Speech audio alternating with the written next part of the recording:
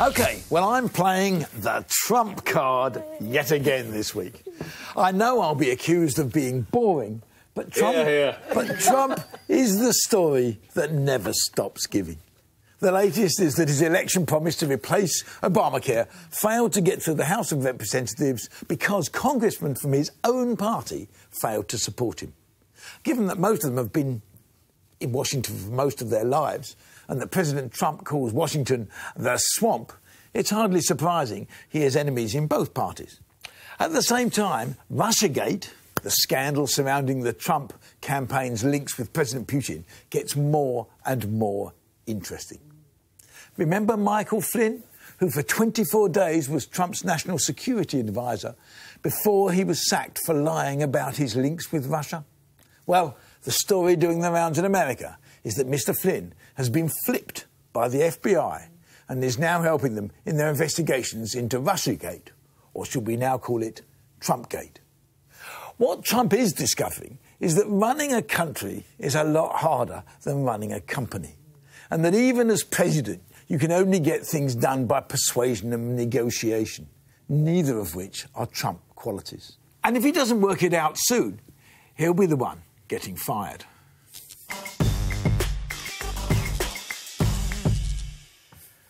Greg, never mind playing the Trump card. You should have your own memorial Trump card. You're not going to let this go. Well, in years to come... Yeah. In years to come, you'll look back at this and say, you were wrong and I was right. I'm exactly going to reflect, because I'm ready to say that. Where I think you are right, you can't run a country the same way you can run a business. That's absolutely right. And I think we've seen that before, and certainly we've seen that in the US. And I recall when we've discussed this on one of the many occasions you've talked about Donald Trump in the past. No, because it is a massive story. You've talked about the level of investigation and I think actual university work you did on Watergate. So you know all the ins and outs of Watergate. I have two questions for you. Firstly, do you really see Russiagate moving at the same level as Watergate? And secondly, while I agree with you, what are the presidential... I do agree with you. What are the presidential qualities that someone like an Obama or a Bush or whoever you want to say, what are those qualities that Trump doesn't have, and can he ever perfect them? Well, Trump's changed politics, hasn't he? Yeah. Trump worked out that you can appeal directly to the... You don't have to go through all these normal mechanisms. You go and you didn't spend the money that the others spent. He changed politics, and that's quite interesting, what he's done. I mean, I think he's in terrible trouble on Russiagate. Do you see it as a war? Yeah, I think it'll take a year, 18 months. But I mean, I've got people in America who send me some of the stuff that's dribbling out. And, you know, there's a lot of things. I mean, did you know, for instance, I mean, some of it you wouldn't believe. I mean, for instance, Michael Flynn, let me just get... While Michael Flynn was working for the Trump campaign, he was paid $500 million by the Turkish government to act as an agent for them. And you think... And he's now admitted that. No, he said... but can I just add to that, Greg? And he only just declared that now. Yes. Yeah, didn't declare it at the time, just now. No, and what you're finding is, you know, 1, 2, 3, 4 of these people who work for Trump are all in terrible trouble. They never expected the degree of investigation that they're now getting. But we are where we are. And I think Flynn... I mean, to just go back to the Watergate analogy, we all remember that 1 or 2 people... mainly Dean, turned and gave all the evidence against Nixon. And that's what killed him. I think Flynn and others are doing that and will do that against Trump. And just coming back to my last point, and then I will obviously yield, but so I guess, and you've run businesses, you don't need to be collegiate when you run a business. You can just be absolutely dictatorial. Yes. And I guess these are the qualities that we're not seeing in a guy who has to run a country as opposed to a company. Yeah, I mean, he's used to a situation where he says, do it, and hopefully people do it. Yeah. He now lives in a world where that doesn't happen at all. I mean, it doesn't really happen in companies. You've got to persuade the staff to come with you and the rest of them. Companies I've worked for.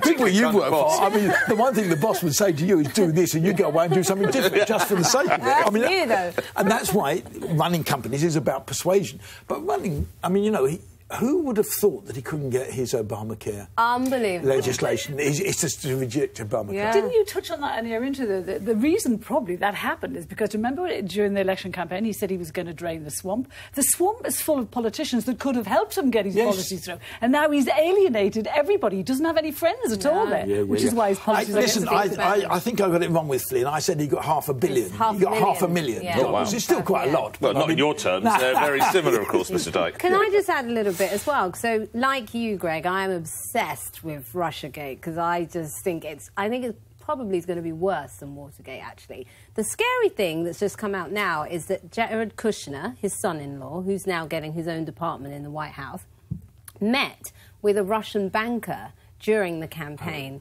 Yeah, and what's really scary about that is obviously where sanctions are concerned. When sanctions are placed, it's not just about the country. Also, institutions and individuals are listed. So who knows if this banker is one of those people that has sanctions against them? This is just going to be a disaster. Well, the other one is that there's 19% of Rosneft. There's 19% of Rosneft.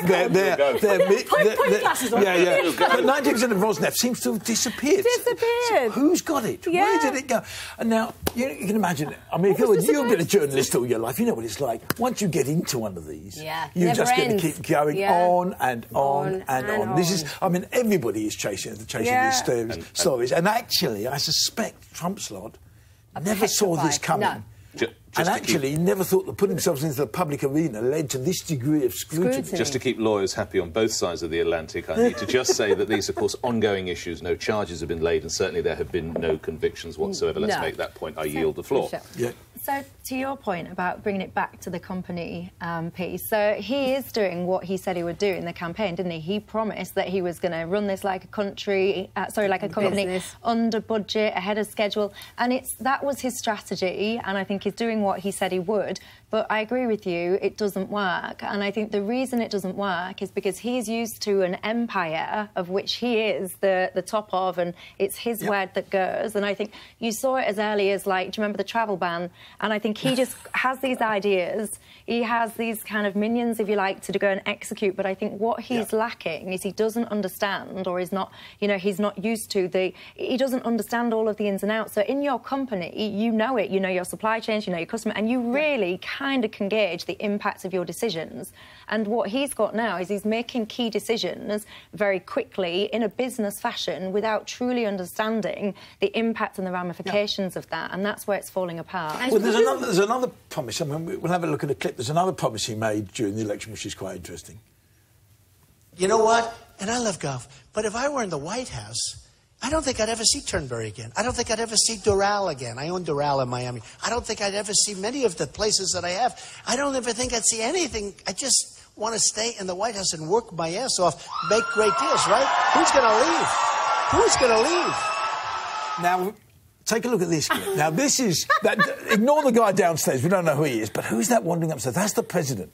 Now, he said he'd gone to this golf club to work, right? He's in full golf gear. Full golf gear. And you see, I don't mind him playing golf. I think people should be entitled to have some time and relax and the rest of it. But you can't attack Obama for playing golf every week, and then he's been playing once, sometimes twice a week since he became president. And it costs the taxpayer $3 million every time he goes to his own golf club to play golf. Presumably it cost when Obama went too. But Obama was going 10 times a year. This guy's going every week. No, Obama played. Obama played quite a lot. No, but he's been 6 times since he's been in office. Listen, if you go back to Eisenhower and that generation, that's all they did. It's just come down to how many times they play golf. It's a load of golf balls. It's a load of golf. I was going to say, we keep expecting him to morph into the kind of a president we know and we can understand, and we've just got to accept it's actually never ever going to happen. He's not a politician. He's not bound by the normal conventions of politicians. When he gets caught out on a lie, like, normal politicians have to be accountable. He doesn't care. But he just does a tweet. He needs to evolve his style if he wants to be more successful, I think. It's whether he can, though, in reality. I think he's too long in the tooth to be polite about it to ever change. I wonder if he'll ever grow to... Actually, the interesting question is, will he ever grow to dislike it? Will he actually find that he can't do anything? I think he already does. Does he look like a person who's having fun? Well, his wife clearly doesn't like it, but I mean... She doesn't like him.